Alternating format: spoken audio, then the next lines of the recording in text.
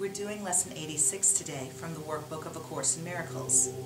Lesson 86 is a review lesson covering Lessons 71 and 72.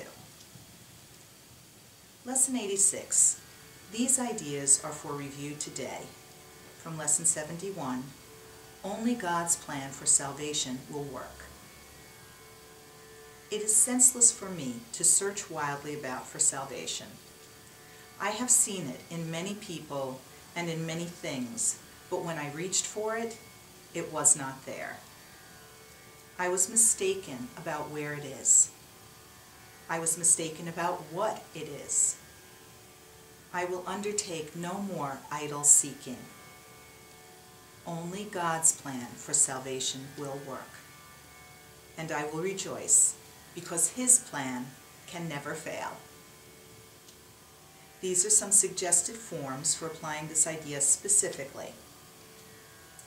God's plan for salvation will save me from my perception of this.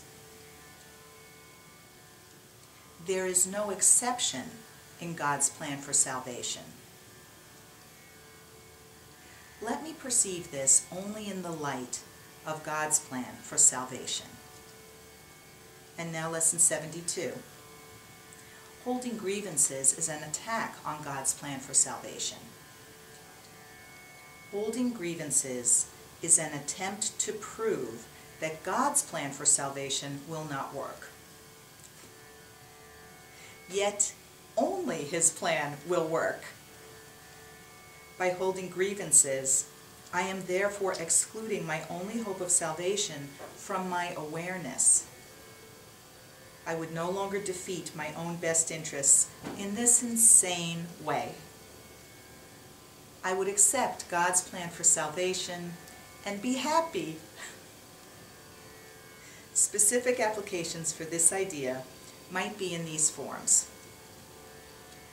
I am choosing between misperception and salvation as I look on this. If I see grounds for grievances in this, I will not see the grounds for my salvation. This calls for salvation, not attack. That's Lesson 86, a review lesson. If you'd like to read my commentary on the workbook this year, go to amytorresasm.com and click on Amy's blog. Namaste.